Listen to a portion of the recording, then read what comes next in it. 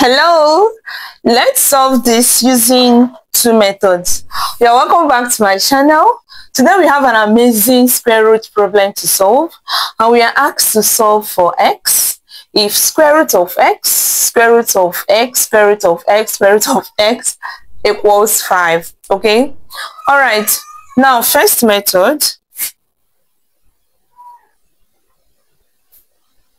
let us square both sides. Okay, that is the first method. The second method is an amazing one, and I would like you to watch to the end and see that. Okay, so we have square root of x, square root of x, then square root of x, and then square root of x. Okay, is equal to 5. Now, if we square both sides, this is what we will have, right? Okay, now remember that square root of x squared is equal to what? X. Okay, so that means that this will give us, this is going to remove this, right? So we have x, then square root of x, which is this, then square root of x, and then square root of x. This is what we'll have remaining, is equal to 5 squared is 25. All right, we have to square again. Okay, so let us square again. So if we square again, we will have, or to avoid giving myself too many problems here or a large number to solve here, let's maintain this as 5 squared. So what we have here is 5 squared, all squared. Okay, I'm going to do everything at once. All right, now remember that a multiplied by b all squared is equal to a squared multiplied by b squared. Okay, so that means that this is same thing as x squared multiplied by the square root of x, square root of x, square root of x squared. Okay, is equal to 5. Now remember that a to the power of m raised to the power of n is equal to a to the power of m times n. So that means this will give us 5 to the power of 2 multiplied by 2. All right, so we have x squared multiplied by, now this will remove this, right? So we have x, then root x is equal to 5 to the power of 4. Then remember that a to the power of m multiplied by a to the power of n is equal to a to the power of m plus n. Okay, so we are going to apply this here. We're going to apply it here, and if we do that, we have this same thing as x to the power of 1, right? So we are going to have x times x, we are going to pick 1x, and we add the powers 2 plus 1, which is 3. Okay, then we have root x remaining is equal to 5 to the power of 4. All right, now we're going to square again. You know that our intention is to get x, and the only way to remove your square root anytime you see it in an equation is to square it. Okay, if this is the first time you're seeing this lovely channel, please hit the subscription button and turn on the notification bell so that you don't miss our videos at all. All right, give us a thumbs up if you love what we are doing. Thank you very much to all my subscribers, all my returning viewers. I appreciate you. Okay, shout out to us, to our 100,000 amazing subscribers. I love you guys so much. Thank you for the support. For those of you that have been there all this while, may God keep blessing you for me. Thank you all. I appreciate. All right, now let us square both sides again. So if we do that, we have this squared and we have this squared. Okay, So this will give us x to the power of 3 multiplied by 2. because it's going to be 3 squared, okay? Yeah, then this part squared multiplied by square root of x, then square root of x squared is equal to 5 to the power of 4 multiplied by 2. So here we have x to the power of 3 multiplied by 2, which is 6. Then multiplied by this, we remove this, and we have x root x, okay, is equal to 5 to the power of 8. Okay, we are almost there. We are almost there. All right.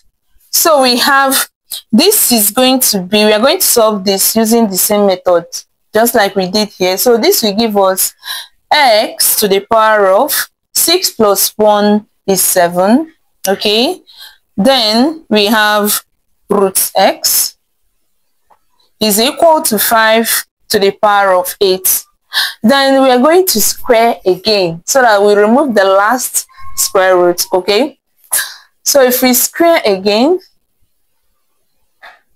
we will have x to the power of 7 squared, then root x squared is equal to 5 to the power of 8 multiplied by 2.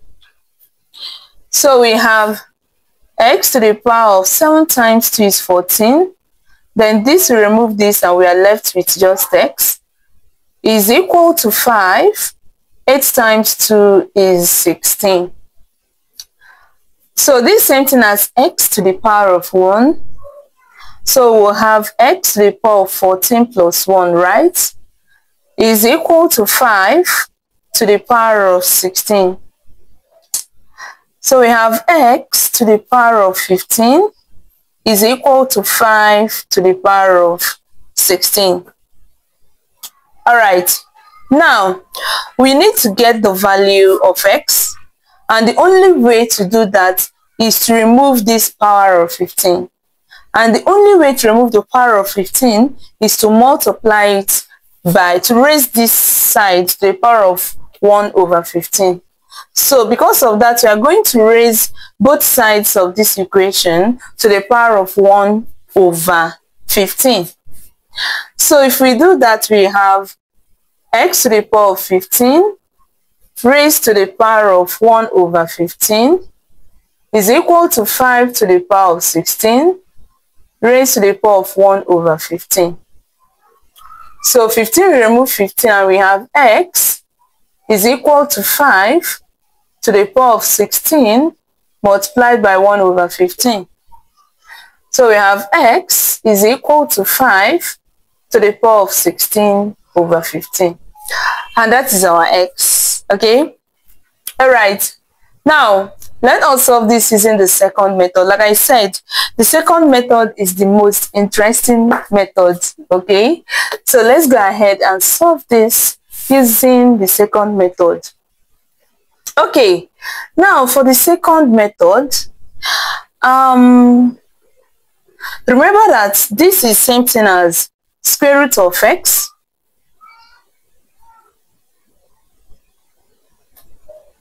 Okay, before that, let me write this. That square root of a multiplied by b is equal to square root of a multiplied by square root of b. Okay, so that means that we can write this as this square root of x multiplied by square root of x, right?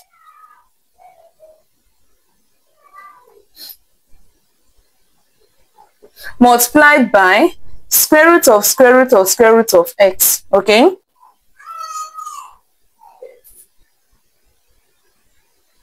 Then multiplied by 4 square root of x, right? Square root of x.